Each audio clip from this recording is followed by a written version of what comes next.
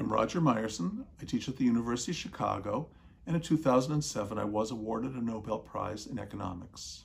In 2016, after reading Kael Weston's book, I asked him to help me write an article for the Wall Street Journal about the essential challenges of American military interventions.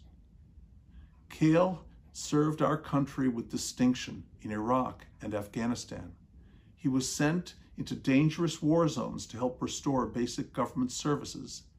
And he did his job there by reaching out to people on all sides of the lines that have divided those countries, by working to ensure that their vital concerns were heard and respected.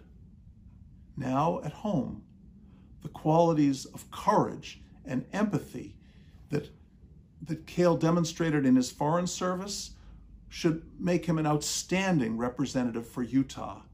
He knows that his job here will be to understand the concerns of people in every part of his district and to ensure that our government will be responsive to their needs.